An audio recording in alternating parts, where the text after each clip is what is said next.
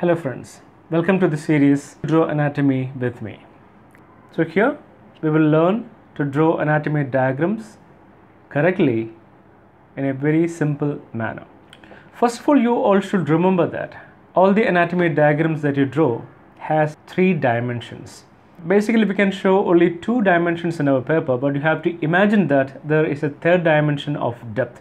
We will learn to draw the outline of heart. With this basic outline of the heart, you can draw coronary arteries, venous drainage of heart, as well as the interior of the chambers. Here is how. Start with superior vena cava. So here is the inferior vena cava. From here, this is the right auricle. Meet it here, and just start with the arch of aorta, and here is the pulmonary trunk. Come it here. Be careful of this gap because that represents the pulmonary trunk.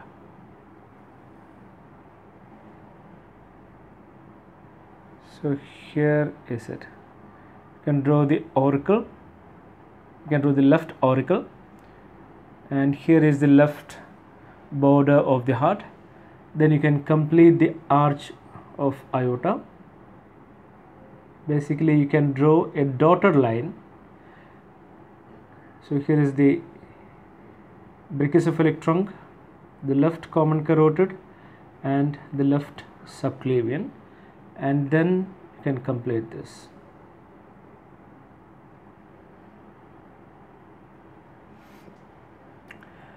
So here this is the anterior view of the heart. You can know that this is the coronary sulcus. So the coronary sulcus actually turns to the posterior aspect, where you can draw this as a dotted line. So this is the, and finally it ends here. So this represents the coronary sulcus in the posterior aspect.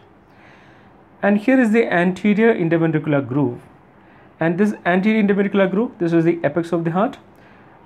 Close to the apex, it turns to the inferior surface. So there you can draw a dotted line of the posterior interventricular groove, which meets the posterior coronary sulcus like a figure of T. And this point is named as the crux. Remember, that is behind the heart. So with this basic diagram, you can develop many diagrams. Here is the right atrium.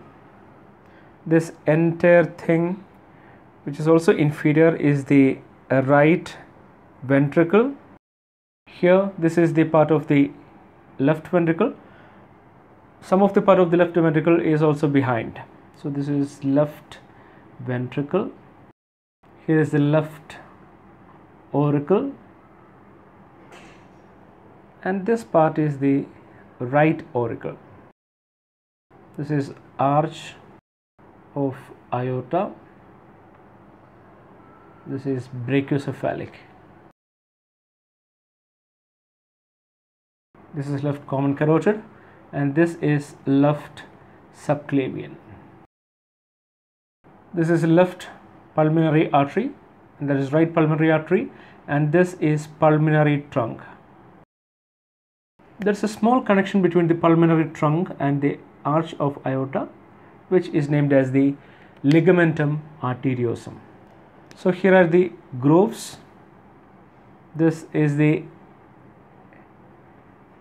anterior interventricular groove.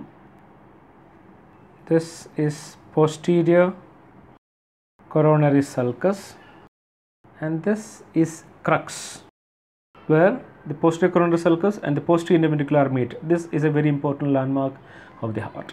This is posterior interventricular groove, and here is the posterior coronary sulcus. So whatever I have drawn with the dotted line comes behind the heart. We cannot see that from the anterior aspect. So that's all about the outline of heart. Thank you.